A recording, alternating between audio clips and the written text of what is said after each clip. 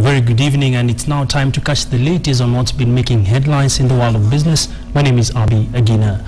Financial services regulators are cracking down on irregular money movement with ties to terrorism-related companies and individuals.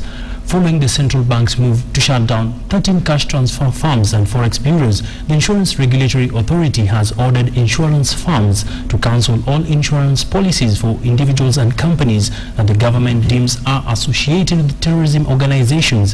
KTN's Michael Karanja has that report. On Tuesday, the government, through a special gazette notice, put out a list of 85 individuals and companies it felt were linked to financing terrorism activities. This saw the Central Bank of Kenya freeze accounts for those on the list, as well as suspending the licenses of 13 cash transfer firms. The list features hotels and transport companies, as well as human rights organizations, which the government said had been picked following reports from the Financial Reporting Center. The Financial Reporting Center comprises of regulators such as CBK, the Insurance Regulatory Authority, the Capital Markets Authority, and the Retirement Benefits Authority. And today, the IRA also issued a circular to all insurance firms, directing them to terminate all insurance policies for those on the list. In a statement, the insurance regulator said it was using Regulation 11, Clause 3 of the Proceeds of Crime and Anti-Money Laundering Act, which requires reporting institutions to take appropriate action by, amongst others, freezing until further notice the property or funds of designated persons.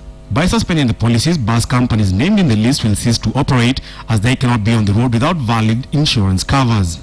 For individuals, their policies will be terminated, leaving them exposed and thus cannot get any claims arising from their policies. In his address on Wednesday, Treasury Principal Secretary Kamau Thuge said those gazetted were linked to general terrorism financing, with investigations underway to investigate the link. Based on the law, international law as well as our law, this is what we call a local list. There's an international list which we also get, and the last time we got it was in March.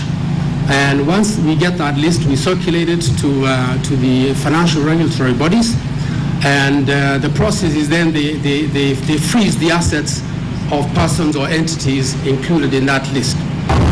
The Retirement Benefits Authority and the Institute of Certified Public Accountants are also in receipt of the circular. The Financial Reporting Center was established in 2012 to deal with, amongst others, financial crimes such as money laundering and funding of terrorism. Michael Karanja, KTN Business.